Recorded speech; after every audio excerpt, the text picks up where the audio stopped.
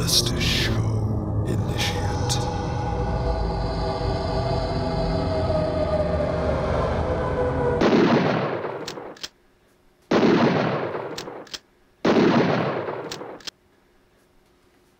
Hi there, Initiates. It's time to continue our journey through this. If you didn't watch the last episode, watch it. But do it later. All you have to know right now is this. When they were making Harvester, they used a casting agency to fulfill many of the roles. The name of the casting agency was Peggy Taylor Talent, and this was their agency directory at the time. In the last episode, we checked out which actresses on Harvester were from the pages of this. There's still men, girls and boys left, and now we focus on men.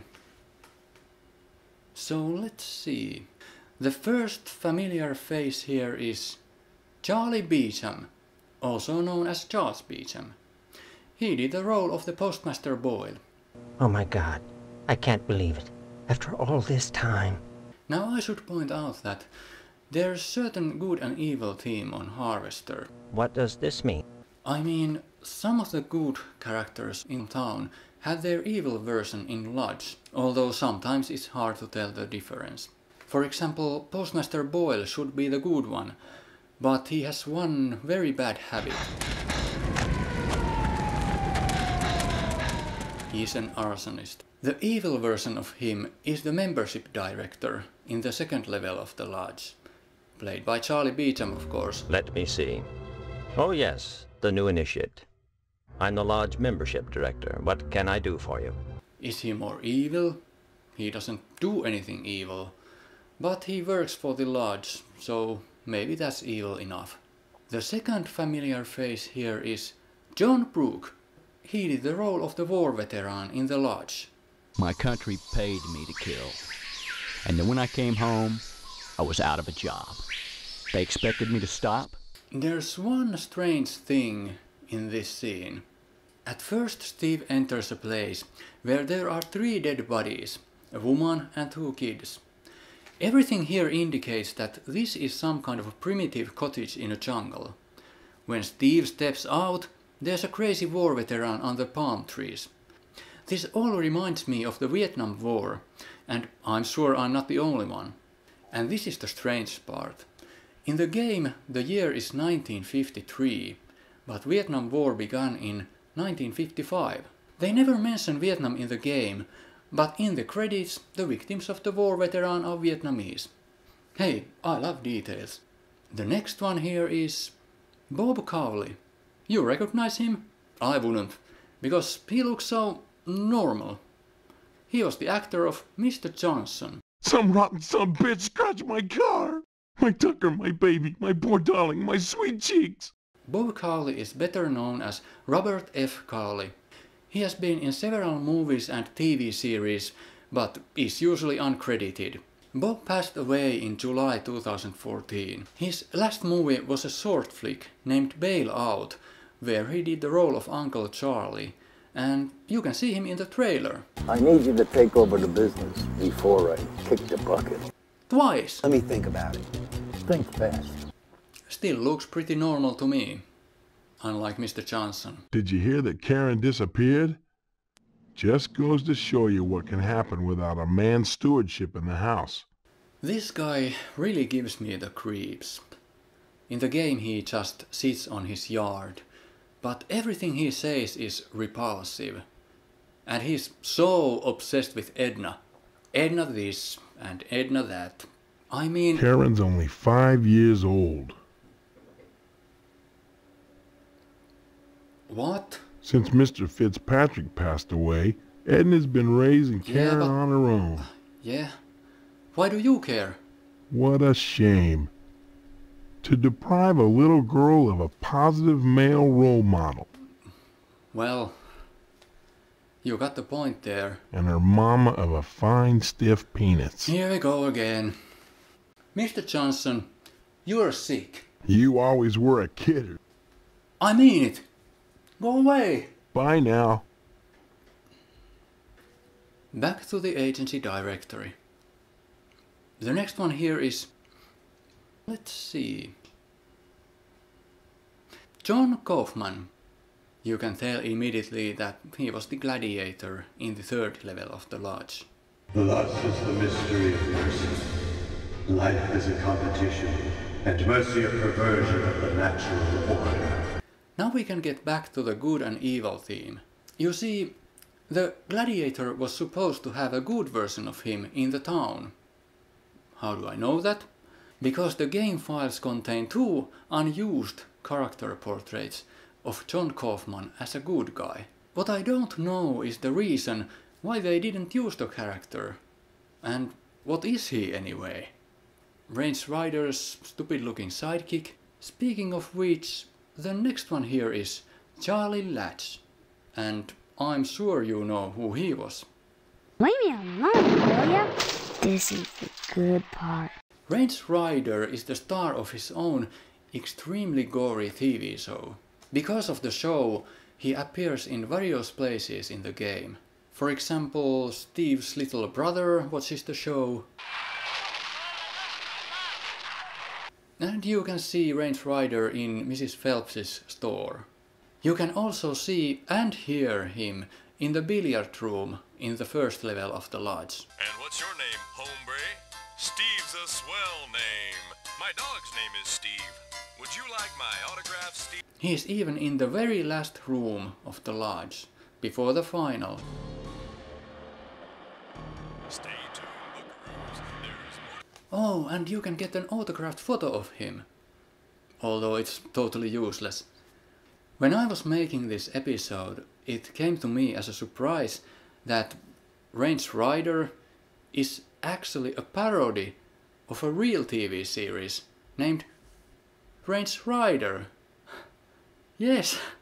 Where the deer and the antelope play. And who could be more at home on the range than the Range Rider, with his thrilling adventures of the great outdoors. Range Rider was aired from 1951 to 1953. He was a heroic character who defeated the bad guys and saved the day. He also treated Indians fair-minded. Unlike this guy here. Oh, shit! Ow! Shit on a stickaroo! At first I thought that Range Rider must be as boring as John Wayne westerns. But boy was I wrong. There's lots of action and the stunts are amazing. Look at this fight, for example.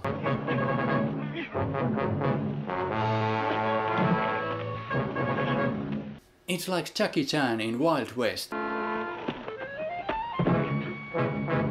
Or Bruce Lee.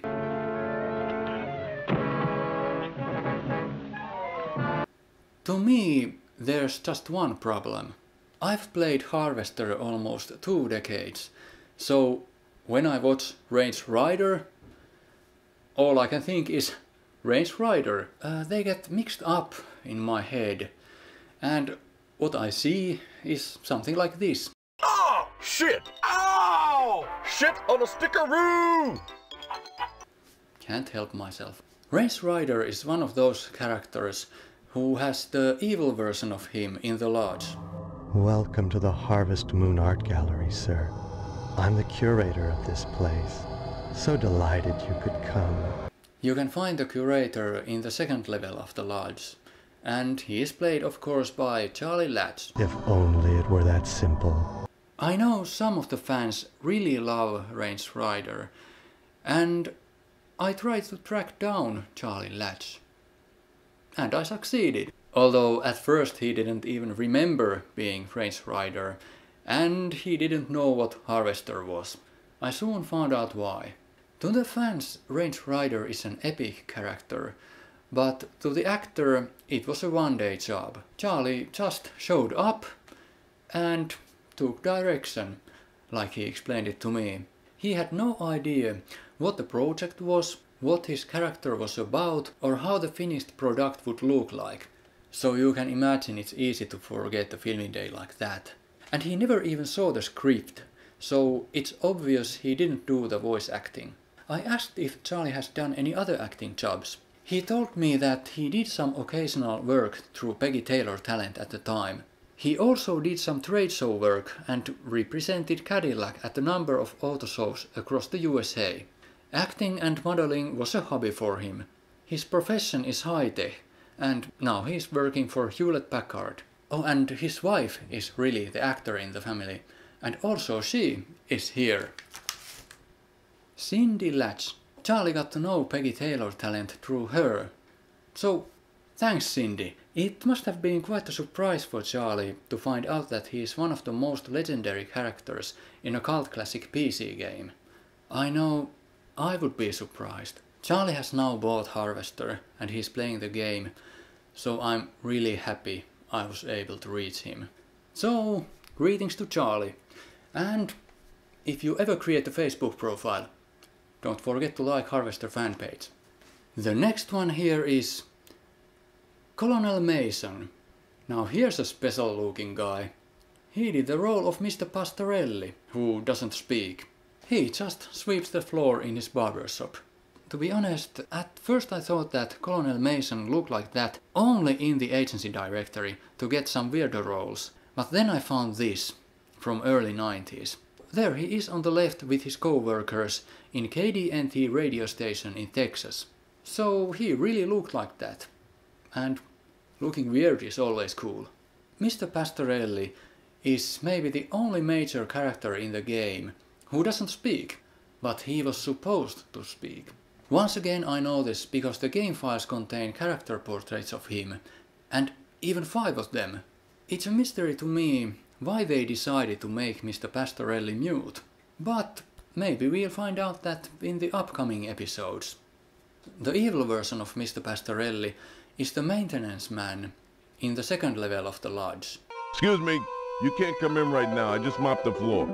Like Mr. Pastorelli, he sweeps the floor, but unlike Mr. Pastorelli, he speaks and he is very aggressive. You think just because I'm a janitor I got no pride? That's all I got to do all day is clean up after you rich bastards? Take a hike before you get hurt! By the way, this childhood photo of Mr. Pastorelli is actually the 4th grade photo of Michael Napodano, the man who sent me this. Greetings to Michael too. The next one is Travis Miller. These days he's acting in Artisan Center Theater in Hurst, Texas. It's so hard to believe that this Santa Claus looking guy actually did the role of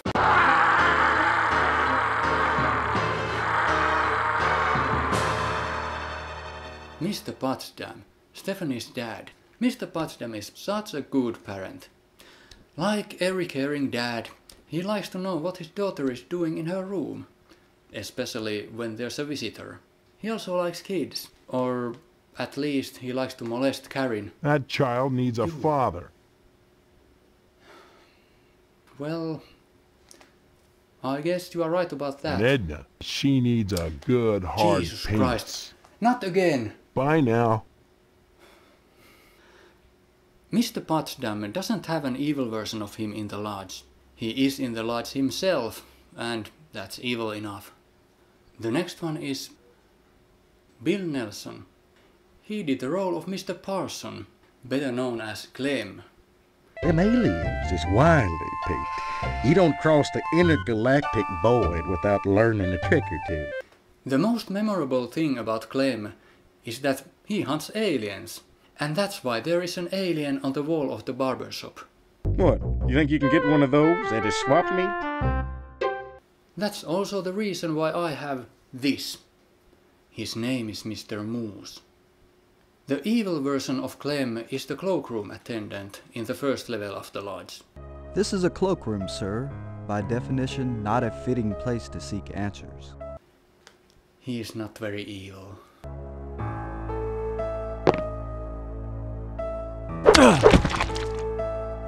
Let's move on. The next familiar face here is Richard Rusky. He did the role of Mr. Swell, the friend of Clem. Pastorelli ought to look into some, but I can't get him to understand a word I say. The evil version of Mr. Swell is the valet. You are the exterminator, are you not? He is the first person Steve meets in the lodge. They need exterminating, or, to be blunt, sir, They need killing. Back to the agency directory. The next and the last one here is Peter van der Vliet. He was the actor of Deputy Loomis. Oh, bad George. Oh, bad Jiminy. Loomis likes pornography. Therefore, Steve has to go to Mrs. Phelps's store and buy a girly magazine for him. A girly magazine? Or like they say it in the French version of Harvester, magazine olé olé. Un magazine olé olé. Loomis is very pleased and he goes to jail to enjoy the magazine. Oh, that's it. Unfortunately, Sheriff Crane finds out what he's doing. Wait, no. And the result is shocking. A beating without blood and gore. This must be the biggest surprise in the whole game. The evil version of Deputy Loomis is the beggar in the third level of the lodge. Welcome to the Temple of the Mystery of Charity. Compared to Deputy Loomis, the beggar is totally fucked up. Charity is a loathsome lie. The only gift that keeps on giving is death. And there were all the men. In the next episode of the Harvester Show, we focus on girls and boys. There's so much to tell about them. For example, Edna's daughter She Carrie... needs a good Fuck off! hard...